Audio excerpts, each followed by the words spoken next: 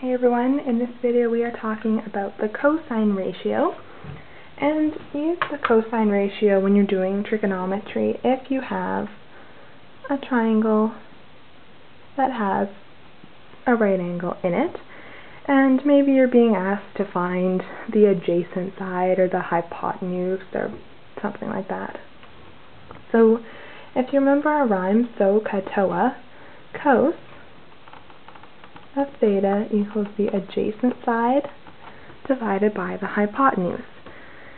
So to find the hypotenuse, think about your 90-degree angle as an arrow pointing at the hypotenuse. And let's say we're talking about that as theta. The adjacent side will be the side right next to it. A side can't be hypotenuse and adjacent, or opposite and adjacent at the same time. This angle is surrounded by two sides. We know that one's the hypotenuse, so that means this one has to be the adjacent. That would be opposite, but we're not really going to use it, so it doesn't really matter. And let's say that we know theta equals 51 degrees, and the hypotenuse equals 6, and we're being asked to find the adjacent side. All I need to do is think about my ratio from SOHCAHTOA and plug in everything that I know. Cos of theta, I know theta is equal to 51 degrees.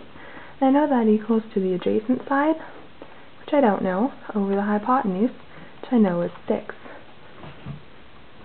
To get rid of this 6, all I need to do is multiply by 6, and those will cancel out. Do the same thing to the other side, and I'll get adjacent equals to 6 times cosine of 51. So cos of 51 is just going to be some decimal number. So all I need to do is, you need to make sure your calculator is in degree mode. I don't know if you can see that, but on my calculator it says DEG in tiny little letters. So all I'm going to do is type in cos 51 on my calculator and see what decimal I get. So I get about 0.63. So I will say 6 times 0.63 equals the length of the adjacent side. I'll take that number, multiply it by 6, and I'll get let's say it's 3.8 equals my adjacent side. Go back and have a look at your triangle. We know that the hypotenuse has to be the longest side. It's 3.8, a smaller number than 6. Yeah, so we can feel pretty confident that we're getting the right answer. Let's say that the hypotenuse is equal to 17, theta is equal to 36, and we are being asked to find, and let's say the hypotenuse is the unknown this time, and let's let adjacent be 17. And we'll solve for the hypotenuse this time. Same formula, cos theta equals adjacent over hypotenuse. Fill in everything that you know. We know that theta equals 36 degrees, and we know that our adjacent is 17 divided by the hypotenuse. Cos of 36 is the same as cos of 36 over 1. And we can use cross multiplication to figure out what the hypotenuse is. So you just multiply the two numbers on the diagonal, 1 times 17, and then divide by what's left over, cos 36, and that'll equal to your unknown. 1 times 17 is just 17, divided by, on my calculator, I will just type in cos 36, and I'll get about 0.8. equals h, and I'll go 17 divided by 0.8, and I'll get 21.25. So we know the hypotenuse is the longest side. Is it longer than the adjacent side of 17? Yep, it's longer, so our answer kind of seems reasonable.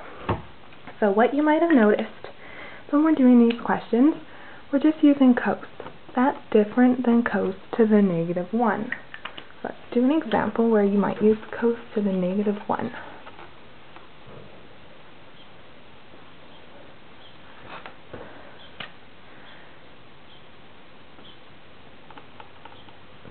Let's say you have a triangle like that, and you're given First, let's think about our sides. That points to the hypotenuse. Let's say it's this theta we're trying to find, the angles in that little corner. So the opposite will be this side, and the adjacent will be that side. Cos theta equals adjacent over hypotenuse. Let's say our adjacent is equal to 5 centimeters and our hypotenuse is equal to 15 centimeters, and we are trying to find out what the degrees are in that little corner of our triangle. So same formula, plug in everything you know. Cos of theta, well, I don't know what theta is, but I do know I'm using cos. Adjacent is equal to 5 centimeters, divided by hypotenuse is 15 centimeters. I'm just going to go 5 divided by 15, and I get that cos theta is equal to 0.3 repeating. So it's 0.3333 forever. So theta is not equal to 0.333 degrees. We need to separate the cos from the symbol theta. To do that, this is like cos over 1. If we multiplied by the reciprocal of that, 1 over cos, those will cancel out. If I do it to one side, you have to do it to the other.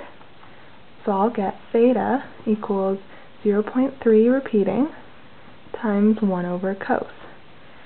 Well, let's think about going back to the algebra unit. We know that negative exponents mean 1 over. So we can think of cos to the negative 1 as being equal to 1 over cos.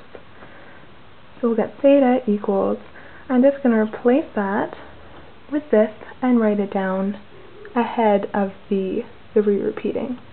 Cos negative 1 is 0.3 repeating. It's not a very good bracket.